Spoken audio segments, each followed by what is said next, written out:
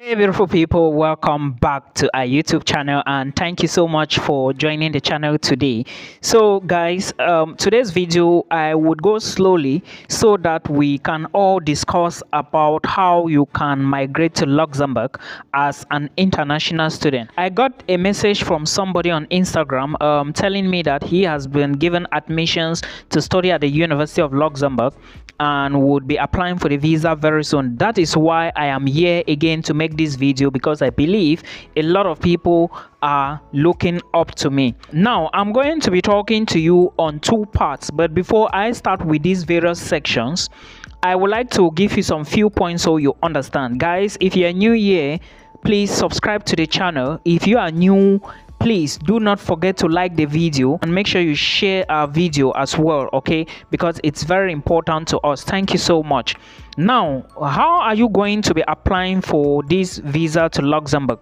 Remember, the visa is the D-type visa, so that is what you need. And again, you are going to be using the VFS Global website.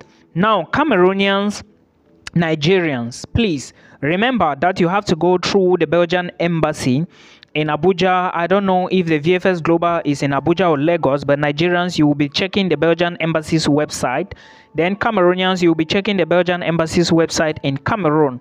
This is what you need to know first of all. Remember, I said you will be using VFS Global to apply for your visa to Luxembourg. So you have to put this into consideration. It's so important. Also remember that the application fee for visa is 60 euros. I beg your pardon, 60 euros, and you can pay in any currency in as much as you are at the VFS center, okay? Visa takes at least 3 weeks, and 3 weeks, 1 month.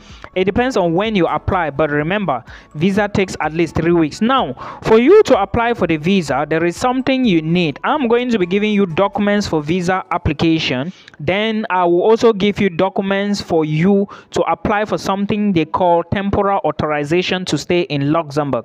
And funny it is, you have to first of all apply to this temporary authorization to stay in Luxembourg, and there are documents you need. You have to apply for it, get it before you use it, and other documents to apply for the visa. Now I'm going to be specific here. We are going to start, like I said, you need to apply for temporary authorization first. So there are documents you need to have to apply for it. Remember, you have to watch this video to the end so you actually understand some of the things that you may have doubts about. I am making this video because somebody actually asked me to do it. Now, for documents to apply for temporary authorization to stay in Luxembourg, because without this document you cannot apply for the visa. Yes, without temporary authorization to stay in Luxembourg, you cannot apply for visa. So it's so crucial, like very important document. So put this into consideration. Now let's go with the documentation. All pages of international passport.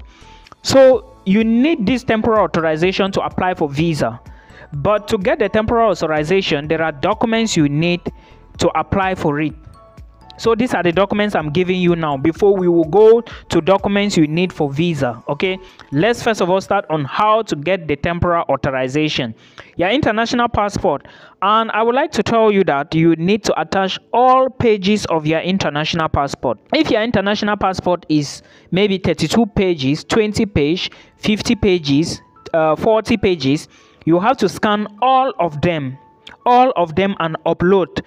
They want to see all those pages of your international passport. Then you also need your criminal record certificate.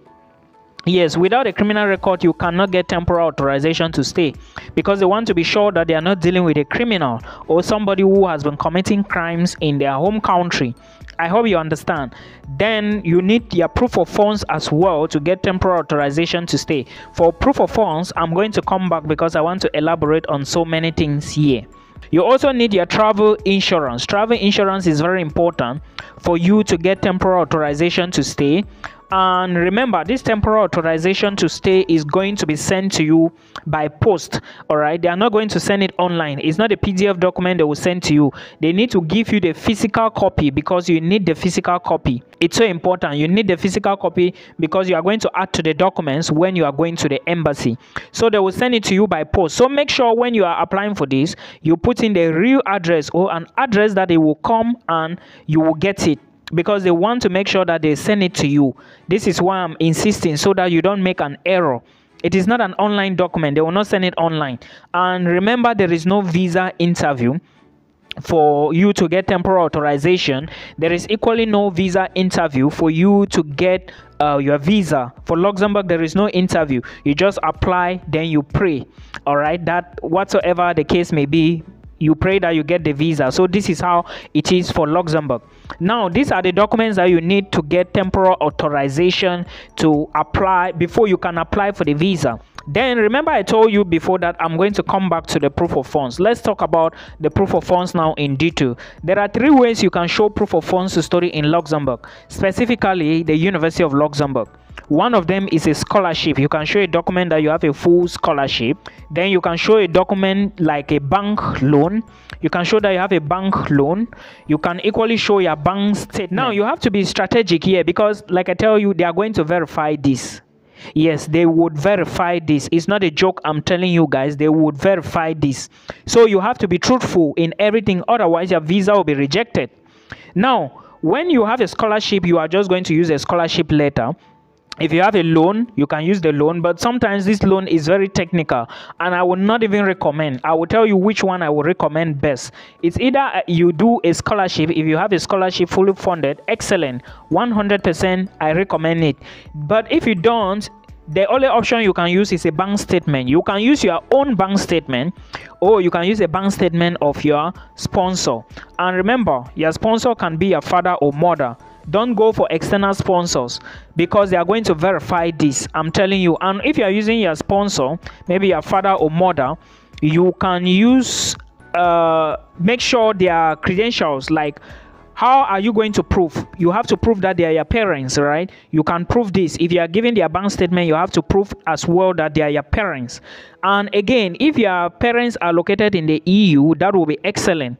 And let's say if they are not in the EU, and if you have a sponsor who resides in the EU, because they will always verify, you can use it. Because sometimes when you use your parents, they might want to know how many siblings you guys are, to be sure that the money they are showing that they have it might be enough to take care of all of you, and in this case it might be a problem. So I think using a sponsor who is in EU is a great advantage. Now remember, I said before that if you are using somebody in the EU, be sure to prove relationship. It's so important, guys. And now if you are using your bank statement, of course it's good to go, because even if you are using your bank statement, is the best option. All right, is the best option. You can always use your bank statement, is the best option instead. Then another option I can recommend is blocked account.